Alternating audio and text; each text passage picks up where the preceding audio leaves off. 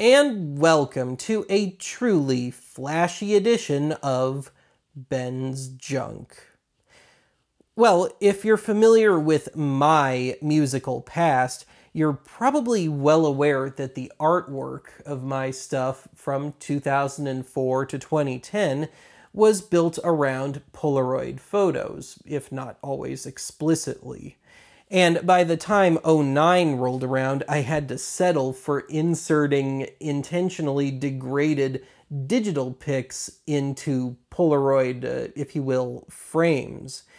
Well, this was because they had discontinued making Polaroid instant camera film by then, which frustrated me to no end. I mean, it was meant to be the running theme of my artwork. So, for example, Pure Prairie League always had Lonesome Luke on their covers.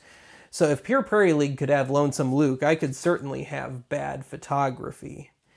But anyway, while I admittedly have absolutely zero discernible photography skills, as evidenced here, when I belatedly heard that they had started making Polaroid 600 film again, I of course sat up and took notice.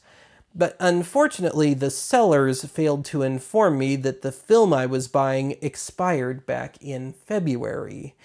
I bought this stuff just right around the end of the summer. But regardless, I've got a 2-pack of color film and a single pack of black and white. And I've never snapped any black and white Polaroids before, so that'll be a first. Now, I could have sworn there used to be 10 pictures in a cartridge, but I guess there's only 8, or maybe they're just cutting corners, but whatever.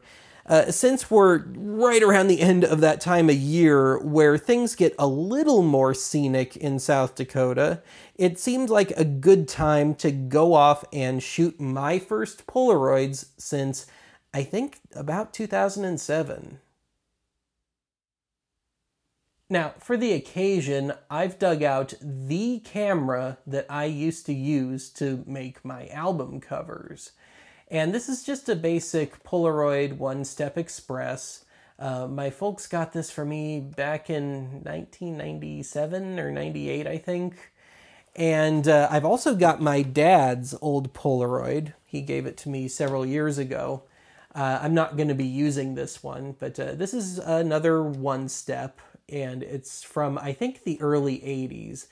But I'm not using it because, one, it uses a completely different type of film, and two, there's something a little gunky and weird going on with this one. And it's even more basic than my One-Step Express. So anyway, since I've got it out, let's just give a quick rundown of this thing. So we've got a whopping 2 focus settings, near and far. We've got 3 lighting settings. Don't need that much light. Okay, give me a little more. And okay, give me a little more. And aside from that, we've of course got the trigger, but you can take a picture without the flash using the gray button. And of course, we've got where you put your cartridge in.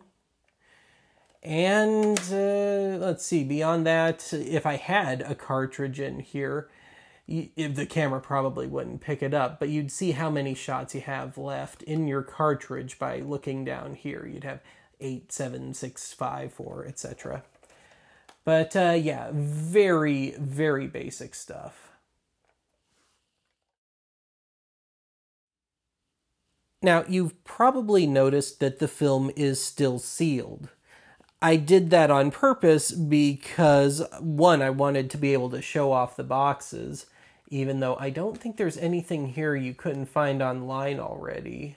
And this already got a little damaged just in shipping. If I can make the light hit it just right, you can kind of see where it got bashed.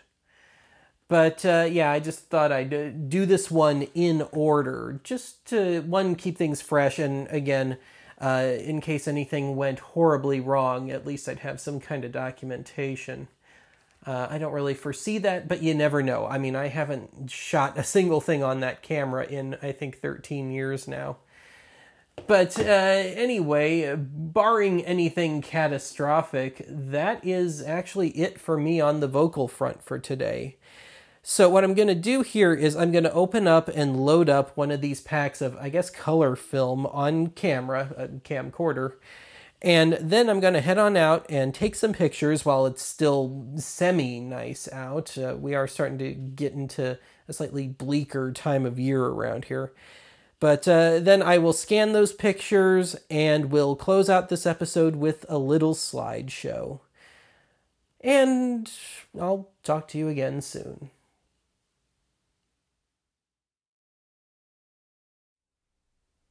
Okay, let's see if I can still do this.